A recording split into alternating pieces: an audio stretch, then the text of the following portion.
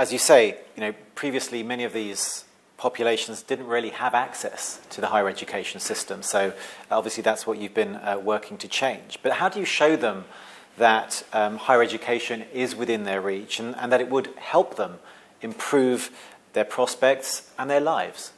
Well, first of all, we have to start with dealing with the fear factor. Ultra-Orthodox Haredi men haven't studied math or English because the rabbis, very, very important for them, that the majority of learning will be around the Torah. So they haven't studied math, they haven't studied English. So we first have to teach them, we have to close the gaps to make sure that we give them the confidence that they actually could succeed. B, we have to give them the confidence. How do I talk to an Israeli secular? Okay, I haven't talked to anyone. I was in my shtetl. How do I have a conversation with modernity? How does modernity have a conversation with me without cutting me out, without telling me that the only way that I could come in is by saying that my heritage and my story have to be deleted? So building a lot of confidence. And then how do I make sure that the ultra-Orthodox succeed in finding jobs? Because if we have an academic program that at the end of the day they stay unemployed, no one's going to come.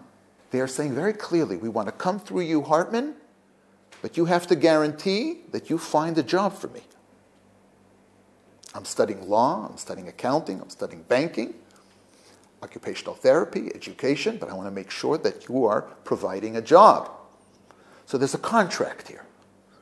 Everybody has to be around the table. It's not secular changing for ultra-Orthodox. It's not ultra-Orthodox changing for secular Israel. It's everybody understanding, coexisting, that you're coming to study, and at the end of the day, we will find you a job. That also means that the learning has to be different.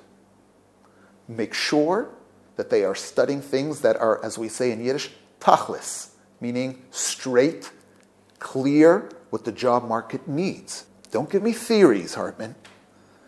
Give me what the job market needs. Because I'm coming, don't forget, he's 25. He's with 7 children. I don't have time to spend with you at Ono for 4 years and then come to the job market and say, now we have on-the-job training for another 2-3 years. That means I'll only be able to come into the job force and be successful when I'm 35. That can't be done. We have to make sure that what we're teaching them here is applied, clear, exactly the needs of the job market. And that's what we're doing.